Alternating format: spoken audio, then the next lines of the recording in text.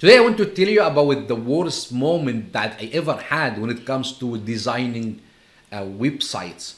This happened almost like 12 years ago. I woke up in the morning hoping that I will have a usual day, spending the day with my work and spending the night with my family and doing the usual stuff. But when I opened my inbox, I found out that I have received an email from Google saying that my website was removed from the search results of Google because my website was hacked. And this meant a disaster for my business.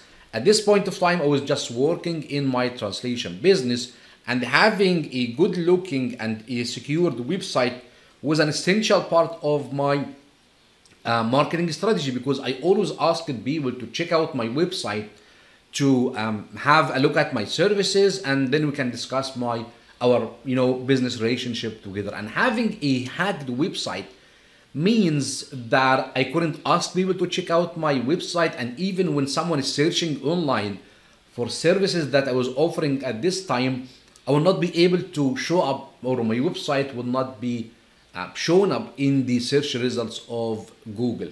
I did I asked an help from a third party. I asked someone to have a look at my website, and he discovered that when Google is showing my website in their search results, all my search results were written in I think Chinese or Korean characters, although my website was actually written in English. That's why Google removed my results. And the reason for showing my results or my pages into a Chinese or a Korean characters, because my website was hacked, because I didn't take care of my website security at this point. And it's not like this only, this was not enough, but also I discovered that I did not have a backup of my website. And do you know what does this mean? It means that I had to rewrite, not only redesign my website, but I had to rewrite all of my website pages, all of my blog posts, and everything for as a new website, because I didn't have a backup. And since then, I became more serious about my website security, because neglecting the security of my website could mean a lot of disasters. For example, if you are using your website to sell online courses or any type of digital or physical products, having a website hacked means that the information of your customers or clients or students will be available to another third party, which is a big deal when it comes to your customers' security for their personal information. Also, if you are depending on search engine optimization or SEO, it means that if you are just using a strategy that where you write content so your website will show up in the search results when someone is searching for your services, having a hacked website will mean your website will not appear in the search results of, for example, Yahoo or Google or Bing or whatever search engine that you are targeting.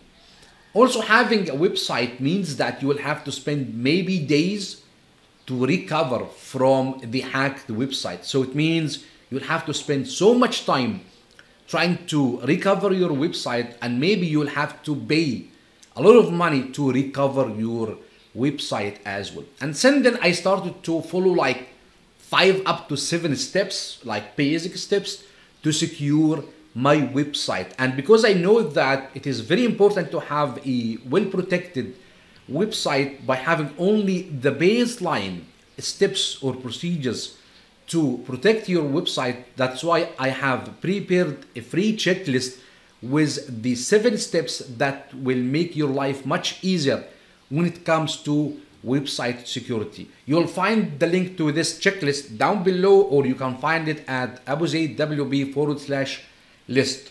During this list, I will give you as I mentioned, my 7 steps which you should follow to protect your website. Also, I'm giving you my recommendation for the best tools or plugins that you need to follow to protect your website. Having an online presence always means that your website is in danger of being hacked. But following these main 7 steps will mean that you'll have like a fewer chance of having your website hacked, especially when it comes to the first step, which is about having to back up your website. I'm giving you many options of how you can back up your website. Again, you'll find my free checklist about how you can secure, about the 7 steps that you should follow to secure your website with ease down below, or you can check my website abuzaid.wb/list, and you can